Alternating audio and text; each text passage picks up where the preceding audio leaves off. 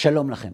פגשתי אותו בסמינר ערכים בשבוע שעבר. עד עכשיו אני לא יודע איך קוראים לו. פשוט ישבתי עם הבן שלי בין הרצאה להרצאה כדי לחזור איתו על הגמרא שהוא למד במשך השבוע בתלמוד תורה.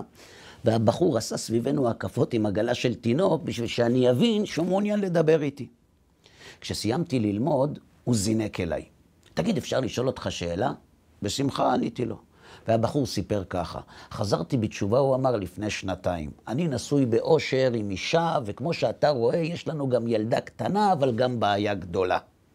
כשהתחתנו, הוא אמר, הייתי בתחילת החזרה בתשובה שלי. אשתי ידעה את זה, והיא אמרה שהיא אומנם לא בעניין, אבל לא אכפת לה שאני כן. אז סיכמנו שבבית שלנו כל אחד יחיה לפי האמונה שלו, רק כדי שנוכל לחיות ביחד, אז בבית שלנו נשמור על 2 מצוות מתוך הסכמה, כשרות וטהרת המשפחה. אלא שמאז אהרון אני התקדמתי הרבה ואשתי כלום. היום אני כבר שומר שבת, אבל היא לא מוכנה, וזו בעיה גדולה. מה הבעיה? שאלתי אותו. הרי לא סיכמתם על שבת כשהתחתנתם, וכשרות וטהרה אמרת שהיא שומרת. ואז חברים, הפנים של האיש הענק שעמד מולי התחילו להתעוות, השרירים שלו התחילו לרעוד והעיניים שלו התמלאו דמעות. מה הבעיה, אהרון? בעיה גדולה מאוד. אתה לא מבין מה זה שאתה שומר שבת ואשתך לא? זה אומר שכשאני חוזר מבית כנסת הטלוויזיה דולקת, שכשאני עושה קידוש היא כותבת SMSים, שכשאני מספר פרשת שבוע על שולחן שבת, היא צוחקת עם אמא שלה בטלפון, וזה שורף אותי, אהרון. אתה אולי לא מבין, אבל תחשוב רגע. איך מרגיש בעל שאשתו שותה לו רע על מול העיניים? מה, הוא ישתוק, יתעלם, יגיד לעצמו, סיכמת איתה לפני החתונה שהיא יכולה לשתות את זה?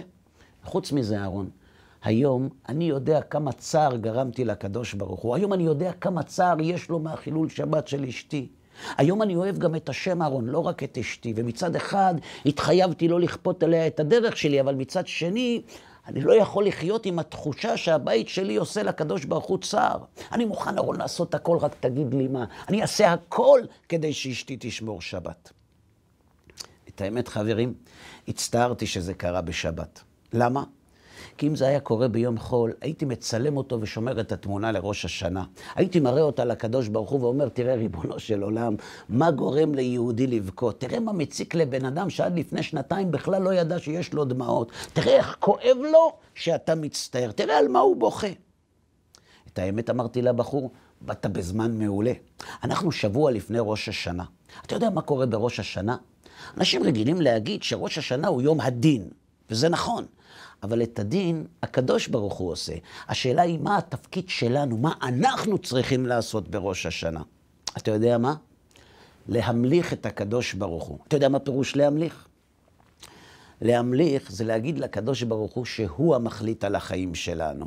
שמה שיקבע מה אני אעשה זה לא הרצון שלי אלא הרצון שלו. שמה שמעניין זה לא מה אני רוצה אלא מה הוא רוצה.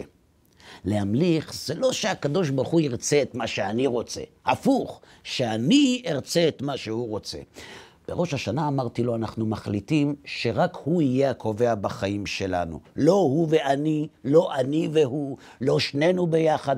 בראש השנה אנחנו ממליכים את הקדוש ברוך הוא ובלי רוטציה. זה מה שאנחנו צריכים לעשות בראש השנה. כן, אמר לי הבחור, אבל איך זה קשור לשאלה שלי? פשוט אמרתי לו, כשאתה רוצה שאשתך תתחיל לשמור שבת, השאלה היא למה אתה רוצה את זה? בשביל שיהיו לך חיים טובים? בשביל שהבית שלך יזרום בראש אחד? או בגלל שאתה מאמין שהשם רוצה שהיא תשמור שבת? אם זה בגלל הסיבה הראשונה, אתה לא ממליך את הקדוש ברוך הוא, אלא את עצמך, את הרצון שלך. ואם זה בגלל הסיבה השנייה, אז אתה צריך לשאול את עצמך, מה השם באמת רוצה ממך עכשיו? ואני לא בטוח שהוא רוצה שתכריח את אשתך. למה? כי להכריח, הקדוש ברוך הוא יודע בעצמו והרבה יותר טוב מאיתנו. חוץ מזה, אם שמת לב, בראש השנה אנחנו אומרים 2 דברים. מצד אחד אנחנו אומרים, זוכרנו לחיים, מלך חפץ בחיים, וממליכים את הקדוש ברוך הוא עלינו.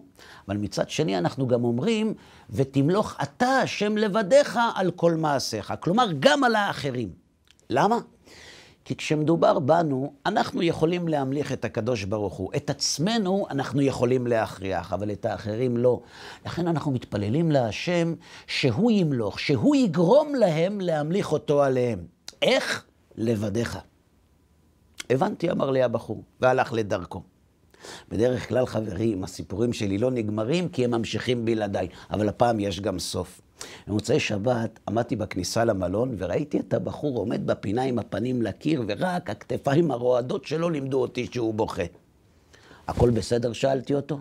הבחור הסתובב וחייך מתוך הדמעות, וככה הוא אמר: עכשיו אהרן, עכשיו הכל בסדר. אחרי שדיברנו, אשתי שאלה אותי מה רציתי ממך, וסיפרתי לה. וכשהיא שאלה מה אמרת לי, עניתי לה שאמרת לי שהשם רוצה שאני אמליך אותו על הרצון שלי, לא על הרצון שלה. ואתה יודע מה היא אמרה? היא אמרה לי שאם כבר מדברים, אז השבת הזאת בסמינר, זו השבת הראשונה שהיא שמרה. לא בשבילי, היא טרחה להדגיש את זה. שמרתי אותה בשביל הקדוש ברוך הוא. אתה מבין, אהרן? כנראה שהקדוש ברוך הוא באמת לא צריך שנעזור לו להמליך את עצמו על אחרים. כנראה שאם אנחנו עושים את מה שאנחנו צריכים, את השאר הוא עושה באמת הרבה יותר נקי. ולבד. חג שמח.